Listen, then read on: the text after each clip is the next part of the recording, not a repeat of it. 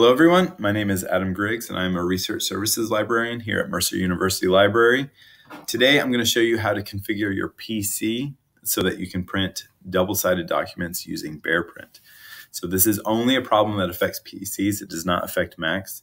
And the BearPrint driver, after you've installed it, does not give you the option to print double-sided automatically. You have to configure it, and I'll show you how to do that.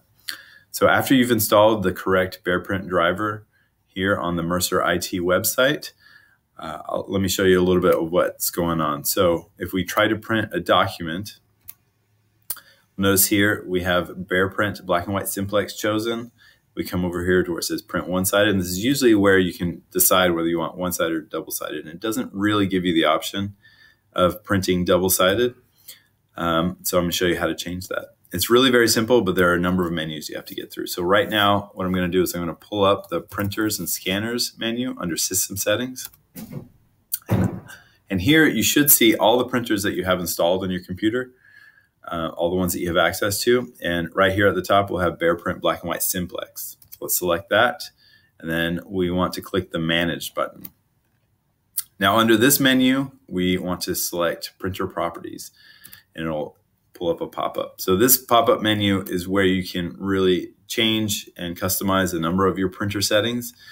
For our purposes, we want the tab here at the top that says Device Settings. Let's click on that. And you come all the way down to the bottom where it says Duplex Unit for two-sided printing. So you notice here it's underlined, it says Not Installed. So let's just click on that. And then we change this to Installed and we hit OK.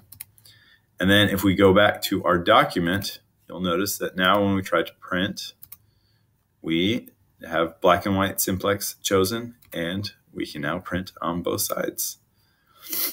Now, you'll notice that there is a separate driver for color printing, and we also have to change that as well. So let's go back to the printer and scanners menu. It should still be pulled up.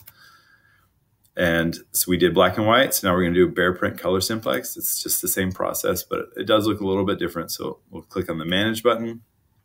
Select printer properties again. And then in this pop-up, we want to select the tab that says device settings.